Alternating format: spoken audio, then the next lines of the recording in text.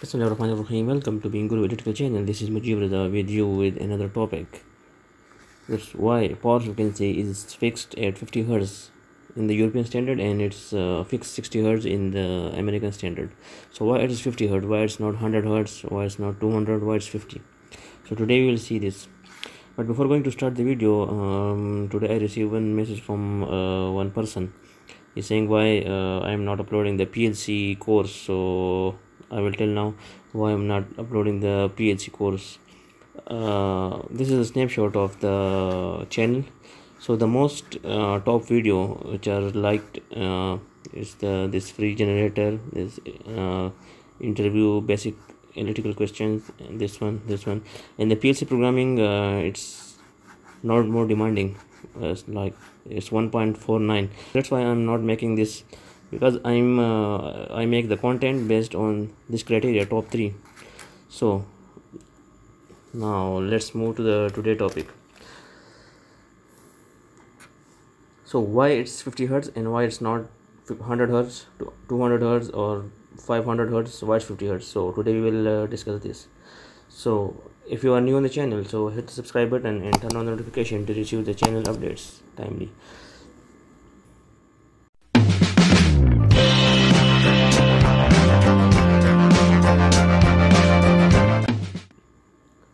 So if you go to the history, the first substation which was designed, it was DC substation, because it was used to supply incandescent bulbs. So it was the incandescent bulb, it was invented by Thomas Edison, and they make one substation which were used to light the incandescent bulbs. So it was the first substation.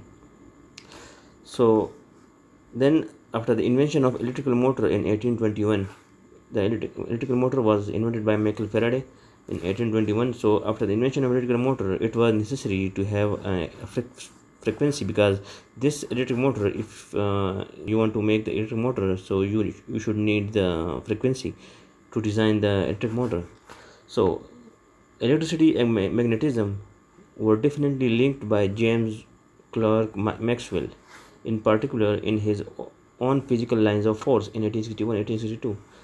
This electricity and magnetism, which were linked to the AC, were studied by Maxwell in 1861 and 1862 on physical lines of force. So after the invention of electrical motor and the study of on physical lines of force, and in the industrialization starting in the late 1880 and 1900, when the industrialization starts, so they need a fixed frequency for designing of electrical equipment or electrical motors, because when you want to design anything, you need a fixed frequency or fixed voltage on the basis of which you will design the equipment. So they start thinking what should be the frequency on which we will design the equipment. So they start checking the frequency like 25 Hz, 30 Hz, 40 Hz. So then they see the relation with the human eye. Human eye can below 40 Hz, human eye see flickering in lightning. So on the basis of this, they take 50 Hz as the European standard and 60 Hz in the American standard. So this was the reason behind the selection of 50 Hz. It was related with the human eye, and because at the 50 Hz and 60 Hz there is no flickering. The flickering vanish at this frequency. So that's why we take 50 Hz and 60 Hz, because if you increase the frequency, the cost of equipment will increase, because the equipment designed 60 Hz is more expensive than 50 Hz. So this is the reason why we're taking 50 Hz as the fixed frequency. So if you like the video, like and share with your friend, and if you didn't subscribe the channel, subscribe now and turn on the notification by clicking the bell icon. See you soon in the next video. Thank you.